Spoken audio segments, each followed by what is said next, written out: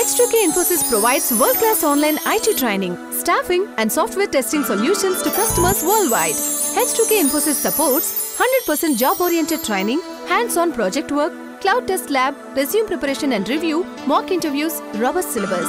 One-time pay, lifetime access to live classes and videos. H2K Infosys has won the trust of thousands of students worldwide. For free demo class, visit h2kinfosys.com. Welcome to another video of H2K Infosys. So in this particular video, we are going to see the practical example on the throw clause. And the throw clause is basically used to create our own exceptions. So in this particular example, we see that how can we actually handle the exception coming out from the throw clause or using the throw clause, using the try catch block and the throws clause.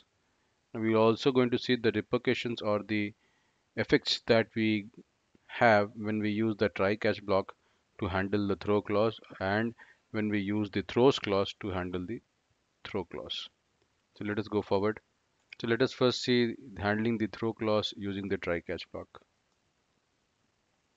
I have Eclipse open in front of me. I'll create a new project and the project will be called as session number 33.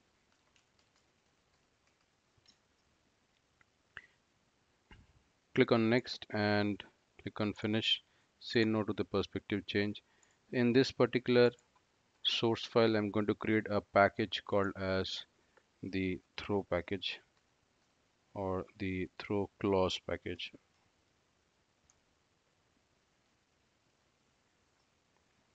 And in this particular package, I'm going to first create a class file. Let's say throw handled with, let's say, try catch block. Call of the main method. So let us see how we can create first of all our own exception. So we just have to use the throw keyword. It is in red color, that means it's a reserved keyword, and then we have to write down new exception. And inside the parenthesis of the exception, we can pass on the message of the exception out here. This is the exception, is nothing but the exception class. Okay, and the exception class can have a parenthesis where you can define the message of the exception out here. This is how we use and create our own exception using the throw clause, and the keyword is throw. And I can write down this is my first exception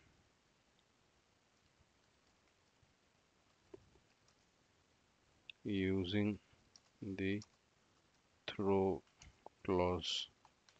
And if you see out here, there is a red underline and there is a syntax error. It says that you have to first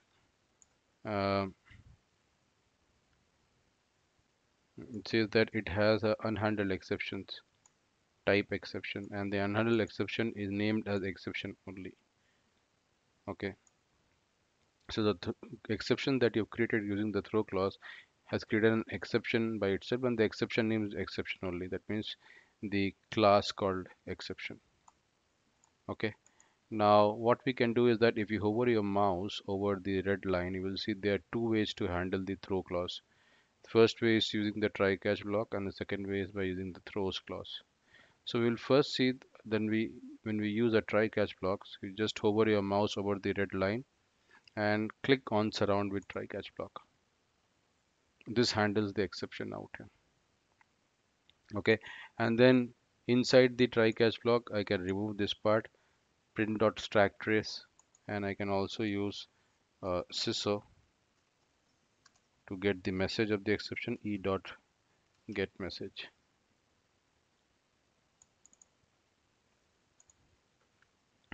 And if you see, if I run this particular throw clause with handle with the try catch block, what is going to happen? The compiler is going to find out that there's an exception out here which is handled, and the compiler moves the control to the catch block, executes the body part of the catch block. So I can save this class file and run it. We see that we are getting the print stack trace, And if you see the print stack trace for the throw clause, it says it is a exception by itself. So the throw clause shows you throws the exception called exception only. And if you see, this is the message of the exception. Okay, this message was given out in this argument using the throw clause, and that is what we see out here. And the exception is present in line number 9. Okay, this is the line. Okay, so this is coming out. That means this is the whole thing that you see out here is coming out because of the print stack trace method use. Similarly, we have used the get message method, and this is what the message of the exception that we have written inside the argument of the exception out here. This has been written twice, the first word. Remove it and save it. So this is how we handle exceptions, that is the throw clause, using the try catch block. Now if I initiate a process of, let's say, integer a is equal to 20, and I print out the result of it as sysout a, okay, and I run the throw clause using the try catch block. So I'm going to get the result as this. So this 20 is coming because of the println command in line number 8, and this part is coming, that is this total part is coming because of the print stack trace method used inside the body of the catch block, and this will throw out this particular part. Fine. So let's now also have an integer b out here whose value is, let's say, is 40, and I want to print out the value of b.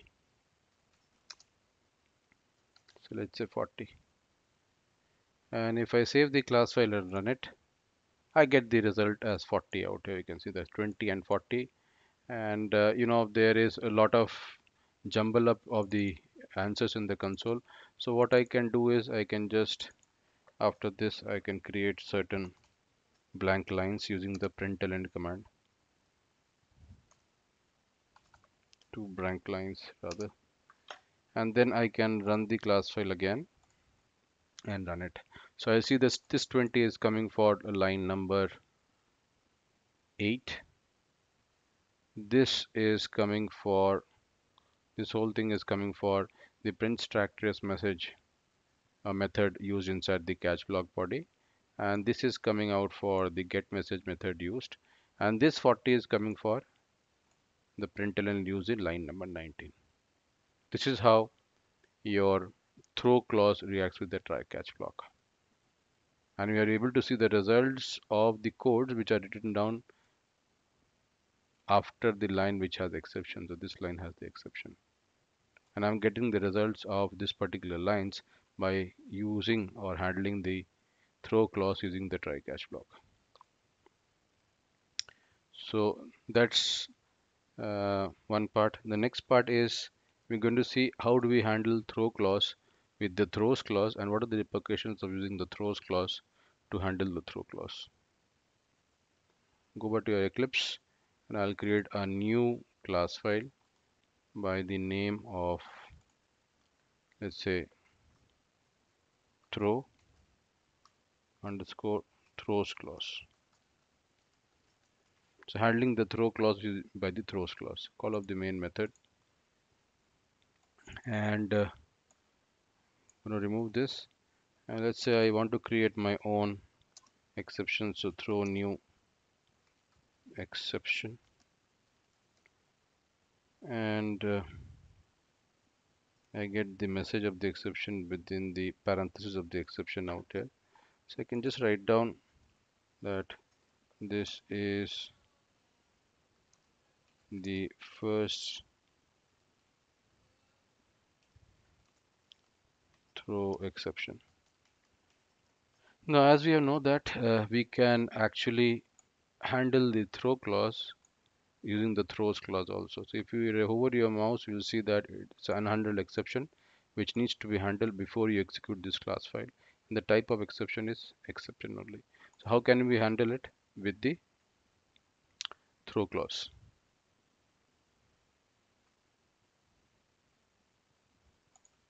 Okay, so what we need to do is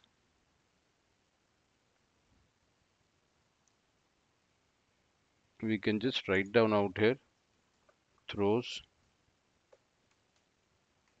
and the exception name is exception only. So this will remove the red underline out, and this will remove the unhandled exception also using the throws clause. Now let's see that if I have an integer a which is equal to 20, and I do a sys out of the variable a, and I run the class file, I get the value of 20, and then if you see out here the exception is coming as the exception name is exception, and this is the message of the exception. This is the first throw exception at line number 9. If I click out here, it will give me the line which has the exception. Now if I try to initialize a variable b with 40 and do a printout, try to do a printout, let's say b out here, you will see that this line is throwing out a red underline. If you hover your mouse, it says that unreachable code. The unreachable code is coming because of the fact that when we try to actually handle the throw clause using the throws clause, the exception is not handled. The red underline goes, but the exception is not handled.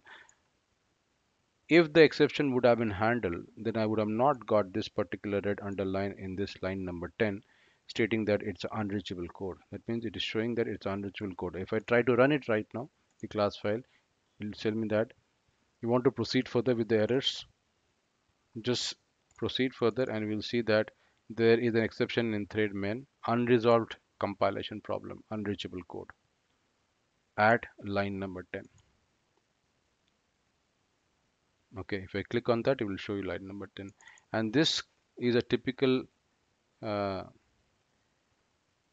repercussion of handling a throw clause using the throws clause. So you will see that if I remove the throws exception, if I remove it, the red underline comes out here in the line in which the throw clause is used. So let's say I try to handle using the throw clause, so I will put it back. The red underline goes from here. So it is put at the wrong place. This has to be put, the throw clause is always part of the method line. So red underline grows out here, but if we see out, if we comment these two lines of code and execute the class file, I'll still get the exception out here. This result of 20 is coming for integer a. After that, whatever you see is part of your exception coming